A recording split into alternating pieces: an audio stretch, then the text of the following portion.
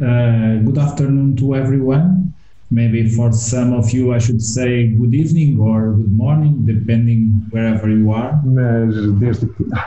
I start by informing you that this session will be recorded and only speakers will be visible in the recording.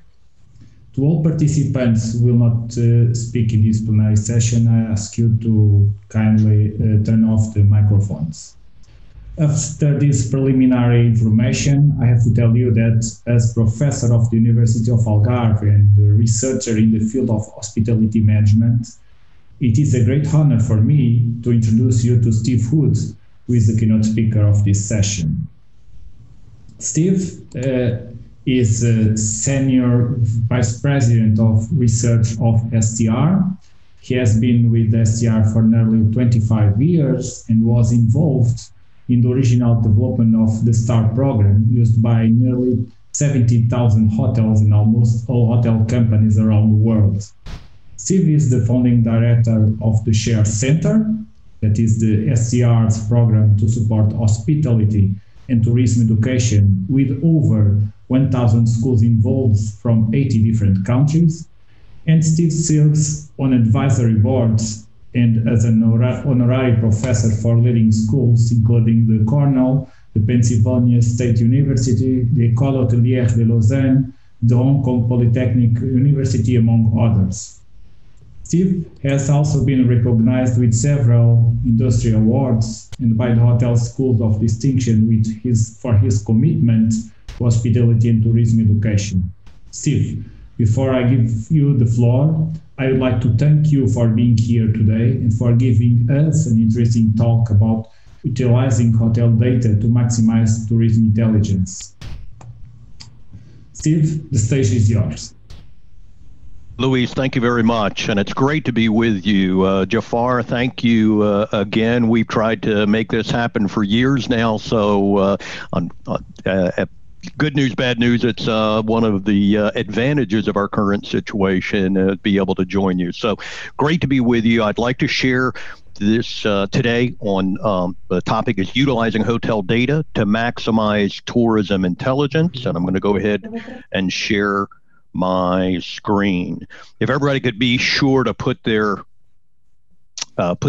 microphones on mute if you join in, that would be great. Can everyone see my presentation? Utilizing hotel data to maximize tourism intelligence. Again, my name is Steve Hood. My email address is right there, shood@str.com. Please don't hesitate to reach out to me. We have 25 minutes. Excuse me. I wanted to be sensitive to that. I'm going to start the timer and this is our agenda. I'm pretty sure we'll be able to make this PowerPoint available to everyone. So there's a lot in here. So it's, I'll cover certain areas, but there's more in this PowerPoint as far as the resource is concerned. So we'll make sure, we'll try to make sure everybody gets a copy of this. Real brief intro, then jump into STR and hotel STR data available for research and show you some tourism research examples, talk very briefly about other ways we support academia, and then we'll stop because really, my whole goal is to find out from you folks how we can better assist and how we can promote better research.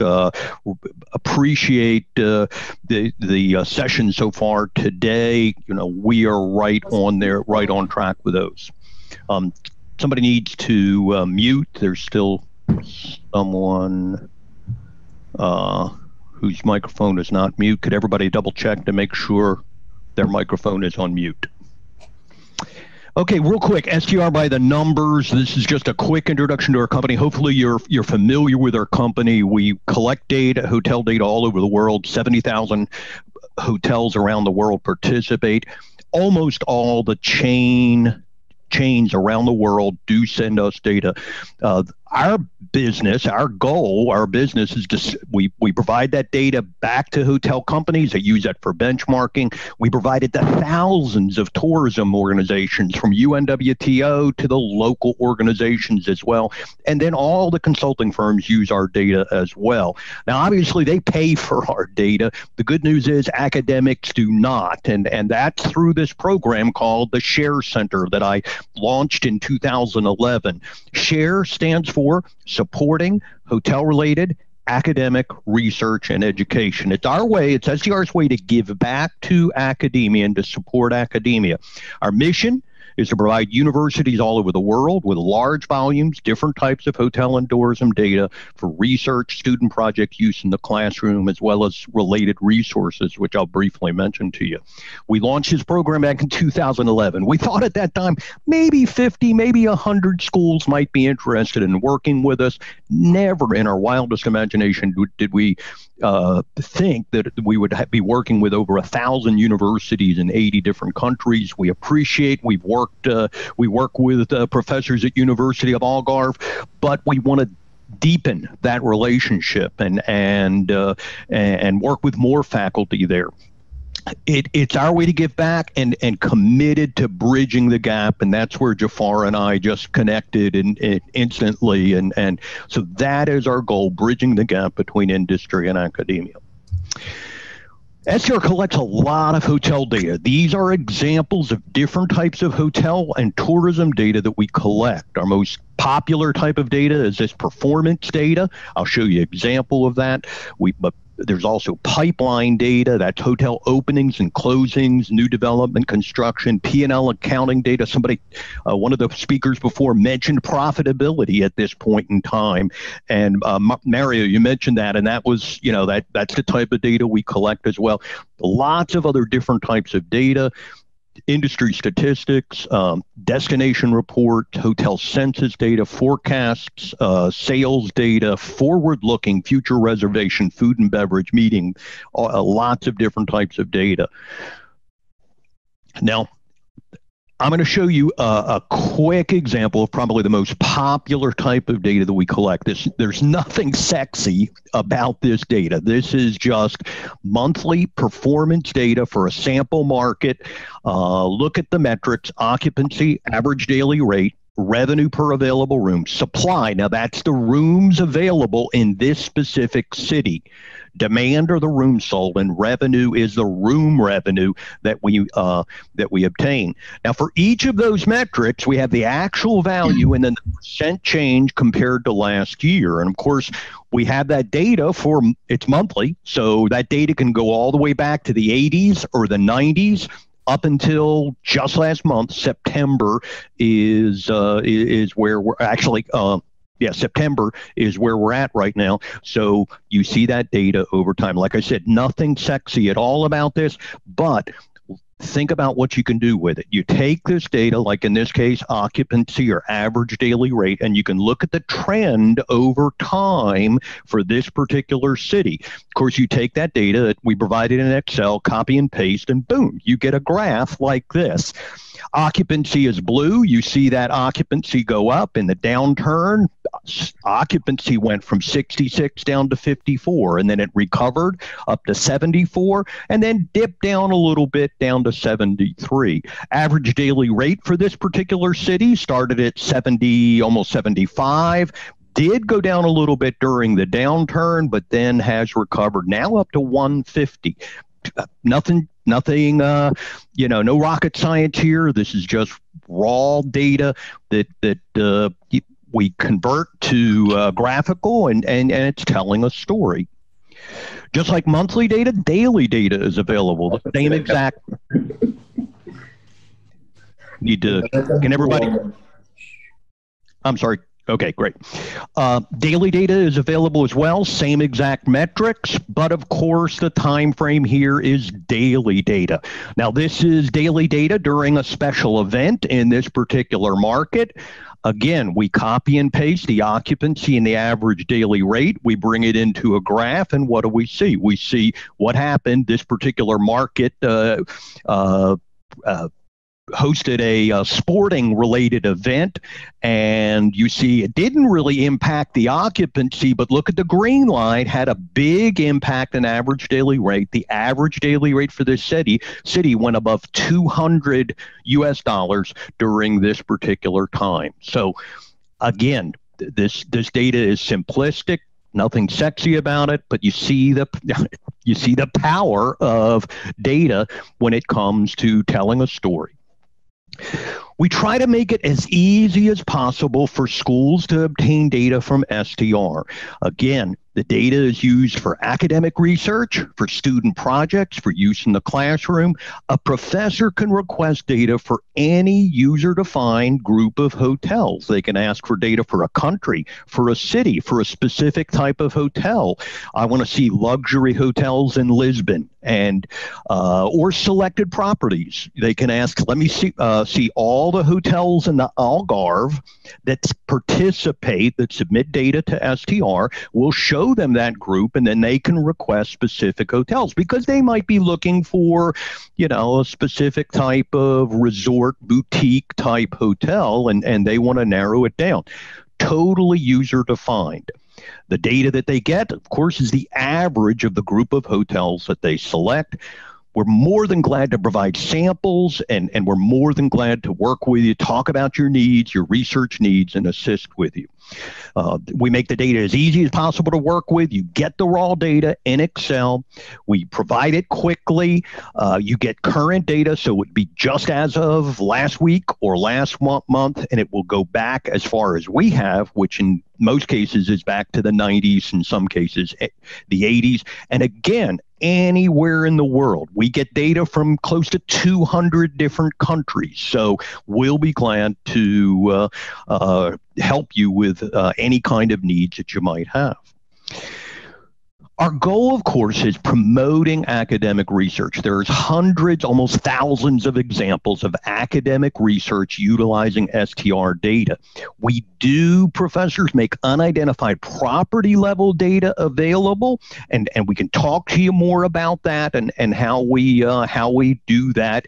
It does have to be unidentified, but we can include categorization fields. And of course, the value there is it allows you to correlate third-party data or your own survey to the hotel performance. And I show you just a couple of examples. One we do this hundreds of times, but a professor correlated TripAdvisor review data, and they focused on data reviews related to technology to the performance. Another professor correlated airline data to performance. Another professor correlated gender diversity. This was a great survey that a professor in Switzerland did. She asked all the hotels in Switzerland, how many leadership positions do you have within the hotel, and then how many are filled by women? And then she correlated that to their performance. Guess what she found? If the hotel had all men in leadership, their performance was low. If they had all women in leadership, though, it was low as well.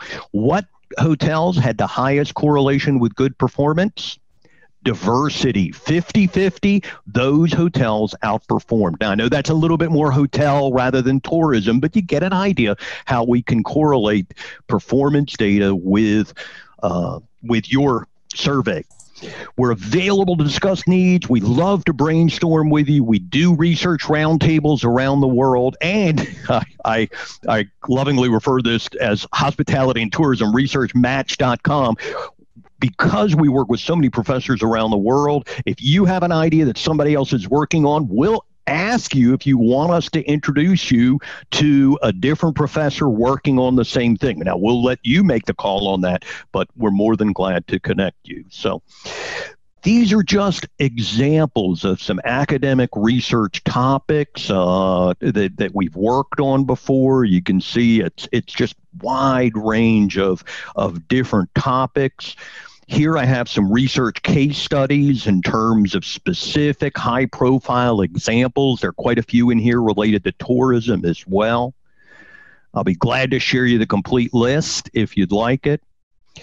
But the key to emphasize, the research opportunities are countless. Now, the the image that you're looking at there is an iceberg, and a lot of times I'll refer to that, because when it comes to research, in a lot of situations, it's really, we're hitting the tip of the iceberg. There's so many other opportunities, and I list examples of those opportunities here that readily come to my mind. Other things are going to come to your mind, and that's really the most important thing. We want to know what you're thinking about, how we can help, and how we can support your research, identifying misconceptions, connecting to third-party data, event impact analysis type data, comparing different types of hotels or different type of business, comparing different events, comparing different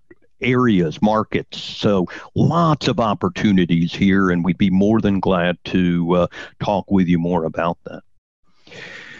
Let me show you, if I could, and we're doing good on time here, let me show you a few examples of some tourism research just to try to help you understand that. I know if you have not worked with our data, it's a little hard to understand, but that's why we're more than glad to send you samples of reports and data and talk with you on the phone, webinar for your faculty, any way we can help. Here's an example in China, and what we did here is we compared different cities in China, and we look at the demand growth. So that would be rooms sold growth by the city tiers. In China, we separated the tier 1 and the new tier 1 cities from the tier 2 through 5 cities and compared their growth over time. So here we're looking at a percent change. You'll notice at certain back in 2013, the tier 1 cities were outperforming the higher tier cities. But then in 2014, the tier 1 cities actually and then they also did that during the 2014 timeframe. But look at 2016, it shifted. And then at that point in time, the tier 2, the higher tier cities, the smaller cities, actually outperformed the larger cities and have done so up until the current time. Here's another example of looking at Olympics, and this compares 3 different Olympics, London, Vancouver, and Beijing, and it looks at the premium average daily rate. You see here, Beijing had a much higher premium when it came to average daily rate than the other 2 cities. From an occupancy point of view, though, Vancouver was the winner. Again, this would be daily data for that time frame that's being looked at to come up with that story.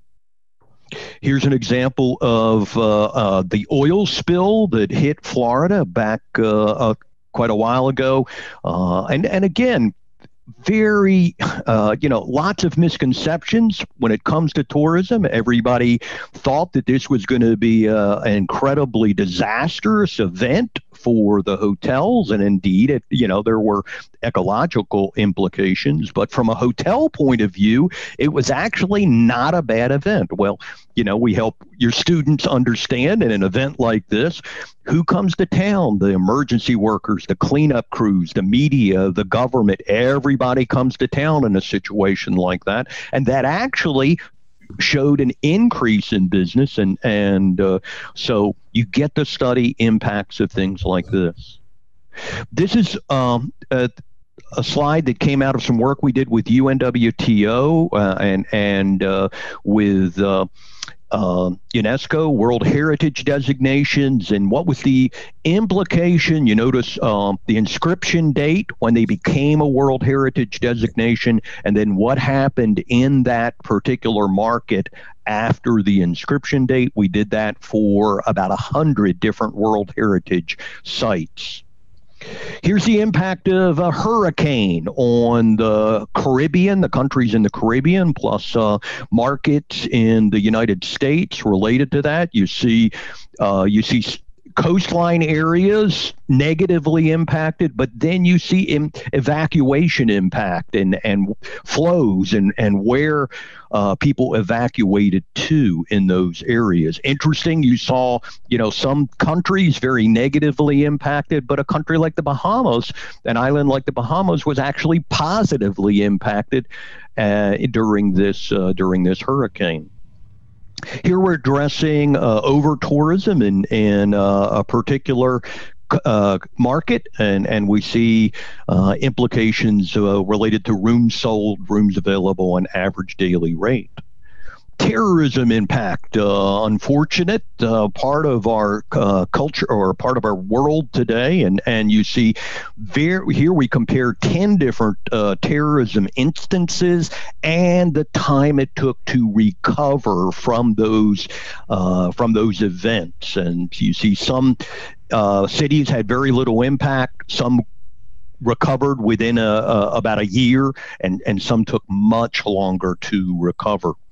Here's the value of a sporting event, and you see that all of our hotel data has latitude, longitudes involved to do any kind of geospatial type of thing, the research that you might be interested in doing. Here, very simple. What's the impact of an Olympics event on from a revenue point of view? And here's this is actually part of one of our training programs for students, and we show them how to estimate the impact from a revenue point of view. This was, of course, in billions of dollars in rubles. Just another example, events like a lunar eclipse that had a major impact on specific cities in the U.S. But the interesting thing about this, most of these were small, tiny cities that saw increases in the range of 250% when it came to a natural event like this. Religious events, easy to analyze, and here we're looking at the impact of Ramadan on the city of Dubai, and interesting to as I said, the opportunities are countless here, and those are just a few examples. Now, I have a lot more of examples in the end of the PowerPoint that you can look at. We are more than glad to talk through these examples and show you and discuss your specific needs and relate these back to your specific needs. Good. A couple of other ways that the Share Center tries to help academia and help bridge the gap. This is one way. We have a program with our sister company. If you're not familiar with hotelnewsnow.com, it is a international media service and totally free. We do work with them and make academic research available in this publication. So professors that do research that's relevant to the industry, you simply submit that to the Share Center. We submit it to the editors of Hotel News Now. The good news is those editors will work with a professor, and as we joke about, they'll translate the research from academic jargon to industry practitioner language to make sure that we're sharing an executive summary or an industry takeaway, and then that gets featured in Hotel News Now. The testimonies we get from researchers are incredible. It's being, that research gets in front of thousands of practitioners, and they get great dialogue. As I think Jafar mentioned this, it's a challenge to get academia and industry communicating. This is just one small way that we're working on to try to help bridge that gap.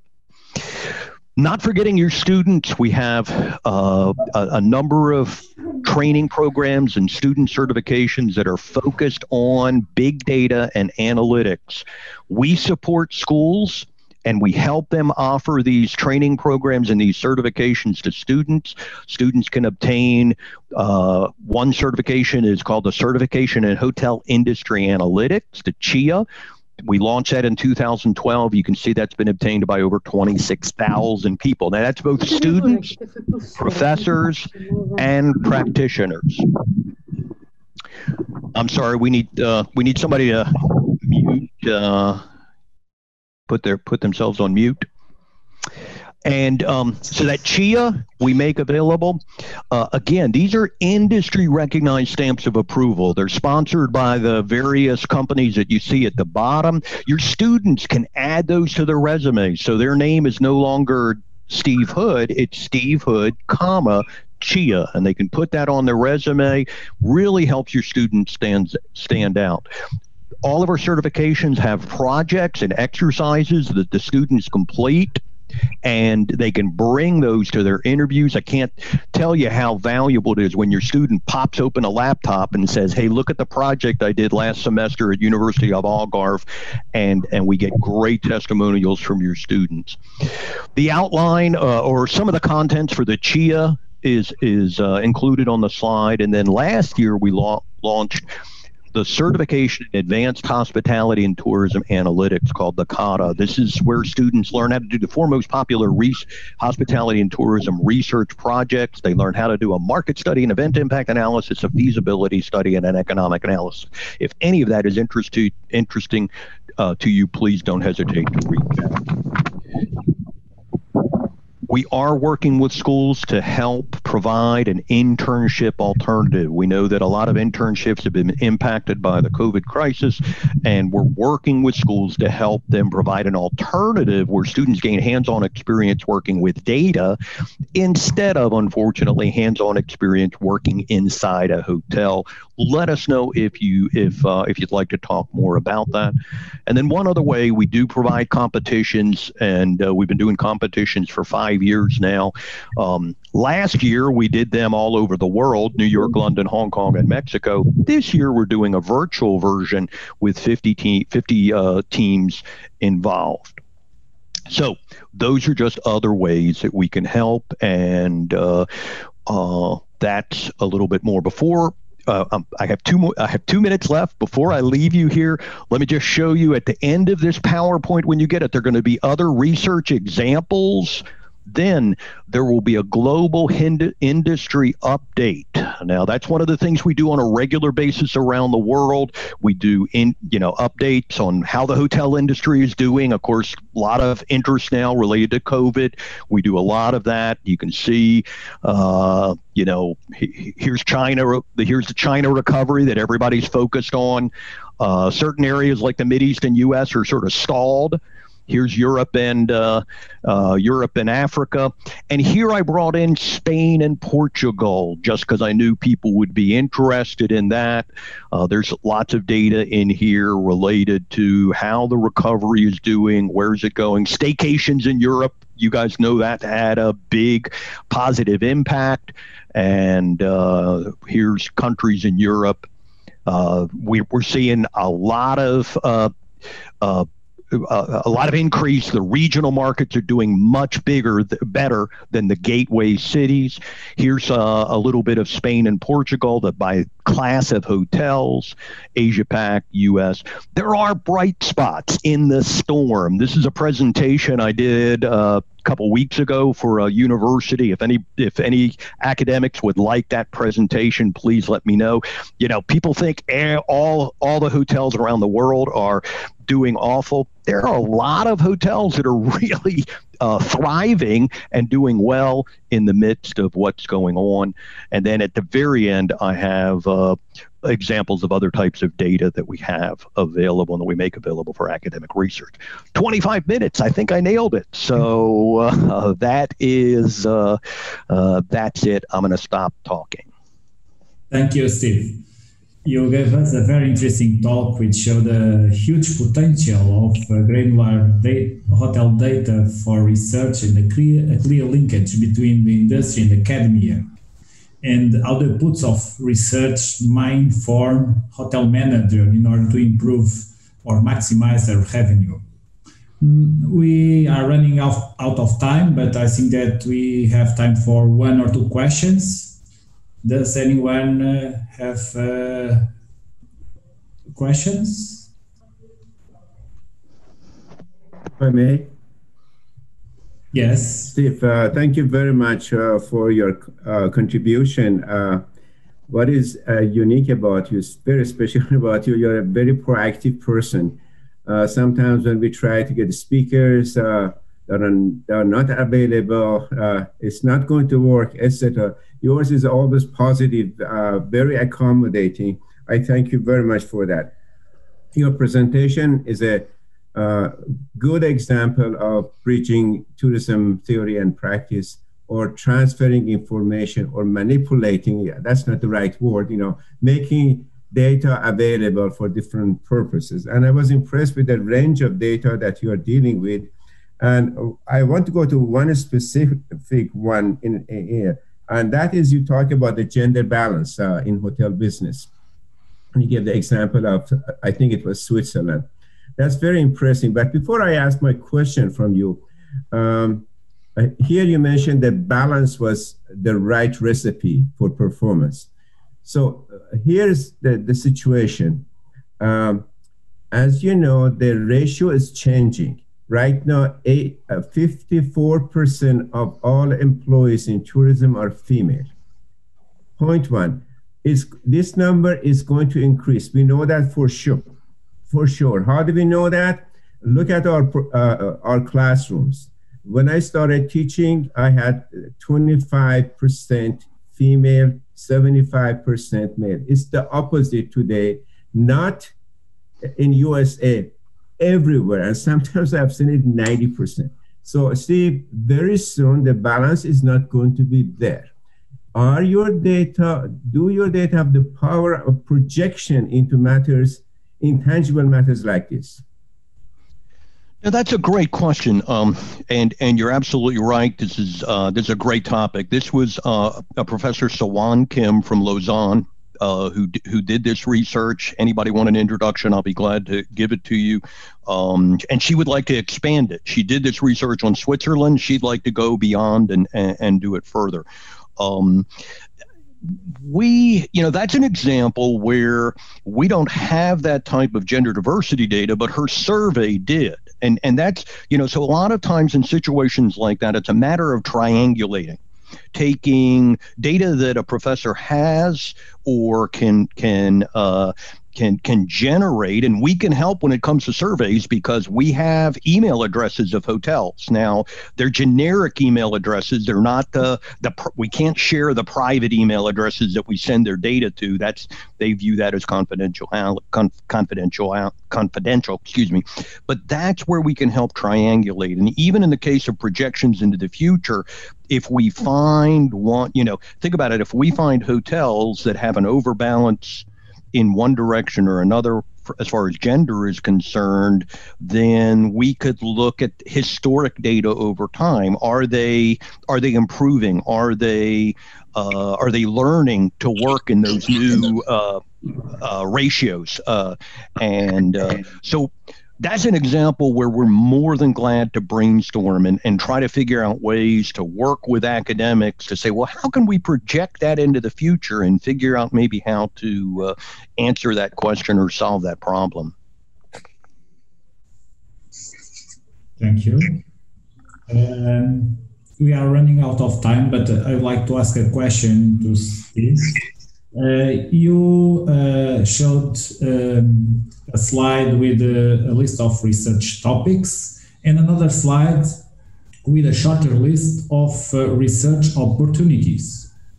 My question is, if we were starting research now to develop cutting-edge knowledge for the hospitality industry, which research topic would you select first? Well, that's a great question, and I don't pick the topics. I'm really responding to professors who come up with these. But what are we seeing recently? Obviously, we're seeing a lot of topics related to COVID, recovery.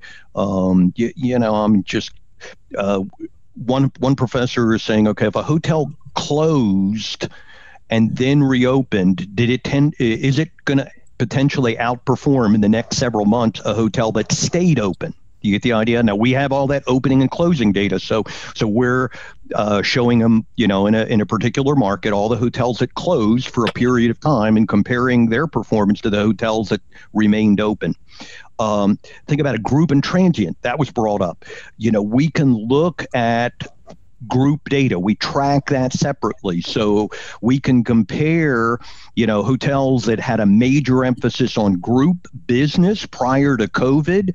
The challenge for them right now is having to reinvent themselves. Now it's a totally different customer. Now they're catering to the drive-to, the domestic customer. How successful are they going to be? And are they able to do that? Think about outdoor tourism. That came up in one of the presentations. Hotels that have a heavy reliance upon outdoors tend to be outperforming hotels that are in big cities. Think about the Algarve. I mean, the Algarve has been a great bright spot as far as tourism is concerned. It's a drive-to destination from Lisbon and Madrid. It's a bit of a, it's a beach destination, but a little more remote. I joke in the U.S., Miami Beach doing awful. Myrtle Beach, which nobody has ever heard of unless you live in the U.S., doing fantastic. So all kinds of different possibilities here. And as I said, it's really the tip of the iceberg. We are more than glad to spend time with you, jump on a call, jump on a webinar, and brainstorm with you. We'd love to do that with T-Forum as a community. As I said, Jafar and I have tried to make this connection for a long time. We'd really love to be more involved. We do research roundtables. Some of those are topic-based, meeting and events, accounting, and economics. So we're more than glad to sit down with a group and discuss research opportunities and help any way we can. Thank you. Before I close this session, I'd like to thank you, Steve, for your contribution and the audience for attending this session. I would like to invite all of you for attending one of the paper sessions that are starting in parallel rooms. So thank you for all of you. Bye-bye, Steve. Thank you. Thank you, Luis.